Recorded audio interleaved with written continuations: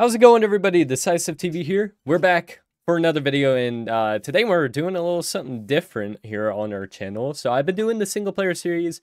It's been a little sporadic for the past month, but things happen, and not being motivated to play Minecraft kind of takes a hinder on that. But I also started a new position at my work, and that has been draining all of my time. That I've been going out a little bit more, having a little bit of fun with some friends and stuff. So I haven't had a whole lot of time for videos currently. But I did want to come on this server. It's called Quest Collectors SMP. So basically what this revolves around is quests. And we get quests, I think every week, every other week.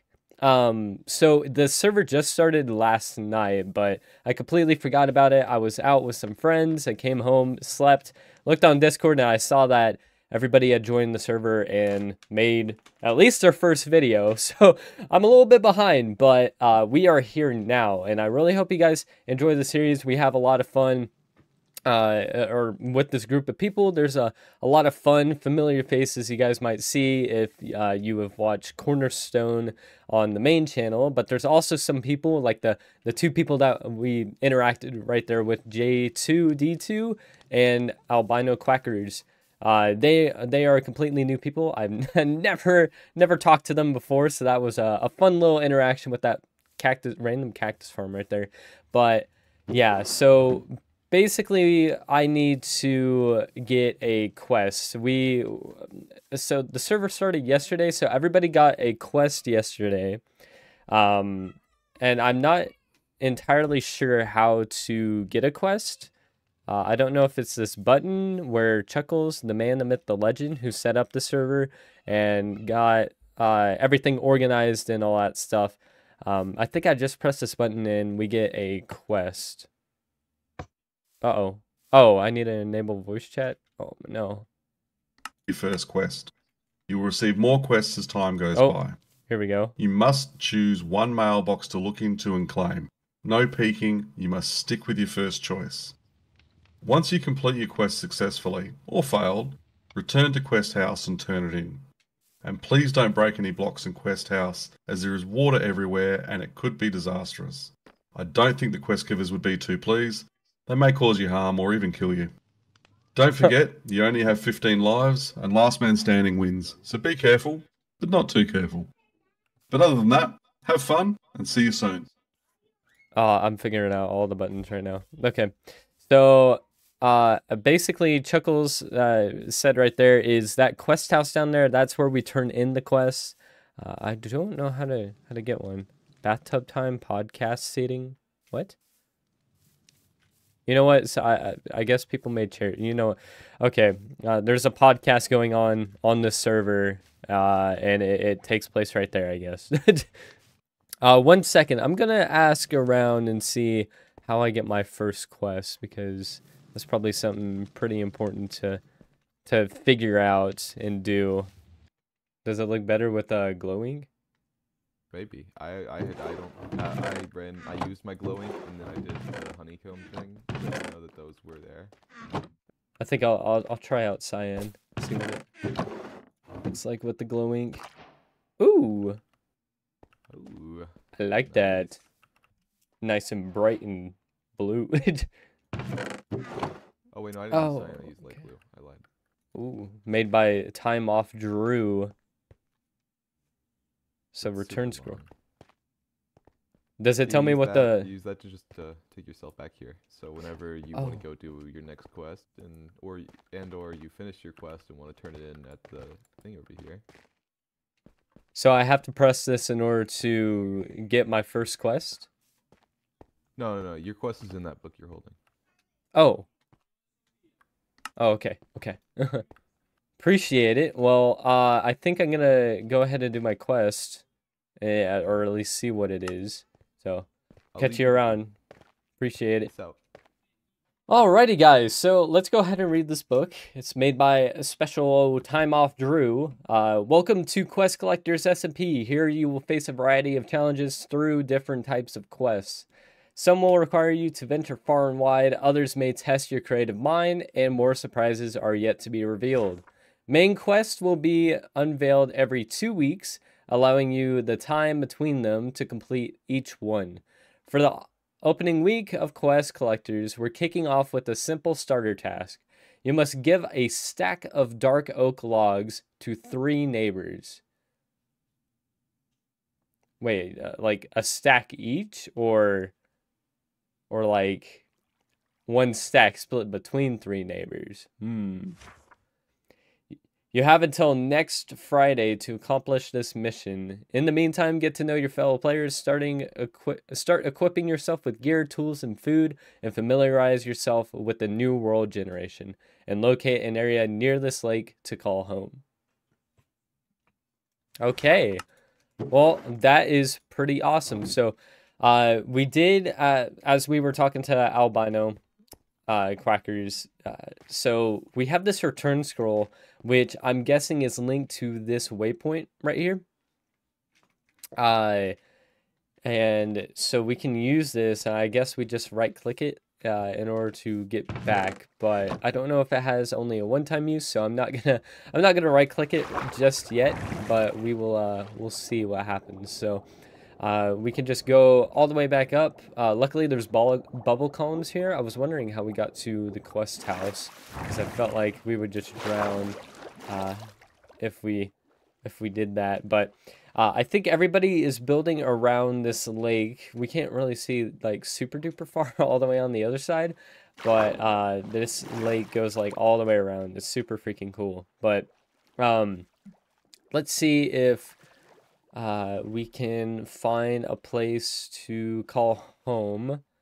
Maybe that looks kind of cool over there with those mountains, but there's like plains right here. It looks like there's kind of a ravine sort of area over here. I should have grabbed another boat. There's a whole bunch of boats over at the starter area right there. Wow. I'm sure somebody is already like claiming this area over here, but let's get over here and see what's up. We're also using the Terralith mod, which basically takes vanilla Minecraft and it's its own terrain generation mod. Oh yeah, there's a door right there. But it takes regular vanilla blocks in Minecraft and it'll make new terrain and new different types of generation utilizing those blocks. So we'll see what kind of areas we find, but definitely got to get started here. Grab some sugarcane and, you know, do all the basic stuff to punch a tree and everything like that, so then we can eventually get the dark oak wood that we need. I'm guessing we need 3 stacks to do a stack each to all of our neighbors, so that's definitely going to be an easier quest, considering it is dark oak wood, and dark oak wood trees are massive. You get a lot of wood out of them. But at the same time, we are just starting, so, you know, next Friday, that would be 6 days from now. Today is Saturday, so we gotta kind of go quick here, especially since I'm a busy man. I got a lot of stuff I gotta do. This series also will more than likely not be taking over the Let's Play series. Obviously, I'll probably spread out the episodes whenever I do make them. So then we have a good amount of Quest Collectors SMP, all the interactions with everybody and stuff like that, doing all the quests and everything. And we also have a good variety of our single player content that you guys oh so love, and hopefully you guys enjoy this series as much as that one as well. It's still your boy Decisive, just with a few extra people to make the videos a bit more fun. So we'll see what happens. Should be really interesting getting to know everybody on the server who I have not met before. Interact with them, get you are normal with them, get knowing them more, and hopefully we can make some really awesome videos with them in the future on the server. But I gotta ask the question of the day. How are you guys doing? It's been a couple weeks since I have uploaded a video, and I'm very, very sorry for that. I know I say that quite a bit as of recent. It feels like in every single video, but you know, things just happen, and things do be doing what they do, I guess. But hopefully you guys are having a good past few weeks. It's been a little crazy recently, so maybe you guys are also having a crazy time in your life. Maybe school's kicking your butt. Maybe, you know, your friends are going out and doing stuff. Maybe you're watching movies, or, you know, finding a new TV show or something like that to watch. Any of those small things are a lot of fun. I should probably make a pickaxe. I don't have my glasses on, so it's a little bit harder to see, but we're getting used to it, I think. There we go. We can just make stone pickaxe right out the gate. Getting all the achievements right now. Holy. Do I need...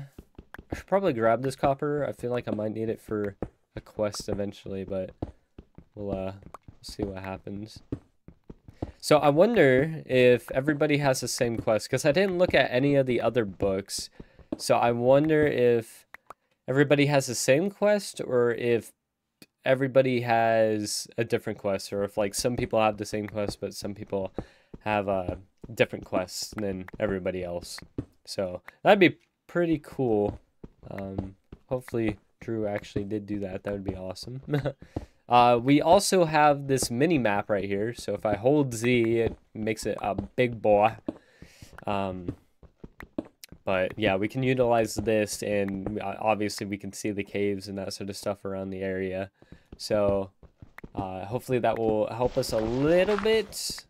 Maybe we could use that to our advantage in the future whenever we go mining. But we'll see. It's not the most accurate mini map, and there's like no depth perception for it. So you know, we'll find out, I guess. But we gotta find iron. We got to... Oh, I need to change my keybinds, actually. Alright, there we go. Zoomify now works. Oh, yeah. Alright, so there's some coal up there.